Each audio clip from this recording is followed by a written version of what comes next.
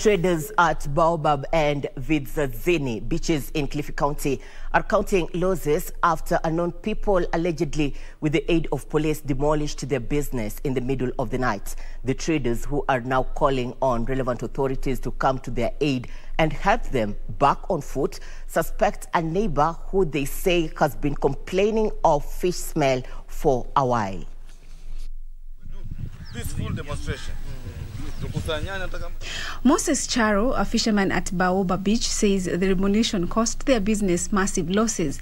He says there are no clients visiting the beach since there are no structures. Bandari hii imekuwa na mzozo. Angalia hivi, ni vitu ambavyo vinazozaniwa na watu kibinafsi. Sentiments shared by Margarine Atieno, who worked as a cashier at a beach club which was also demolished.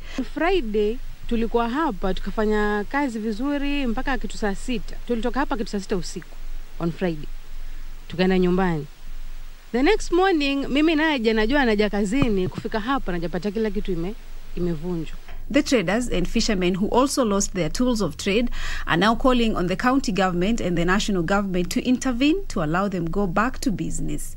The area MCA, Gilbert Peru, is now calling on police to investigate the demolition, which he termed illegal as no vacate notice had been issued to the traders. Bomoaji huu haukuwa na notice ya aina yoyote. Polisi walikuwa wanasema hawajui ni nani aliyesababisha mabomoaji haya. For Lunchtime News, I'm Zainab Said.